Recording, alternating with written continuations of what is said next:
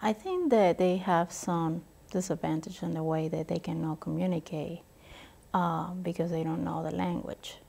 So when they need to go enrich any agency and the agency doesn't provide a bilingual staff, they might need to find somebody or a family member or they use their own children to be their interpreter. I think that they're struggling with the time of working so much and not be able to spend some time to learn the language, and that it make it very difficult for them to, to reach and actually to solve any issue that they might have. So I would suggest to take the time to learn the language first, because I understand that we come in here and we're trying to get a better life, but in order to fit the system and and to assimilate the culture, you need to know the language. Second, take advantage of all this community and services or social services who are providing courses and and workshop.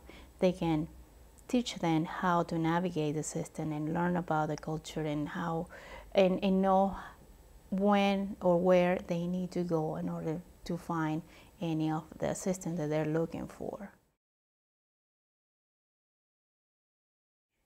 I also suggest to take, these courses that many people offer in terms of, getting basic Spanish.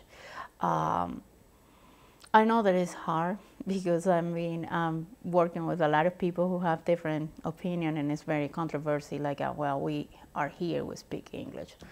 But when you're in the way of, serving a community, when you're a social services agency or you are profit organization and you're trying to market your organization, the reality is that we have a large population here and we are growing I've been here for 13 years and I find out that the Latino community has been growing in this community very noticeable in this time, and I think that if you get the opportunity to at least communicate basic Spanish, you will get more benefit in your organization to know how to serve different communities, how to improve their services.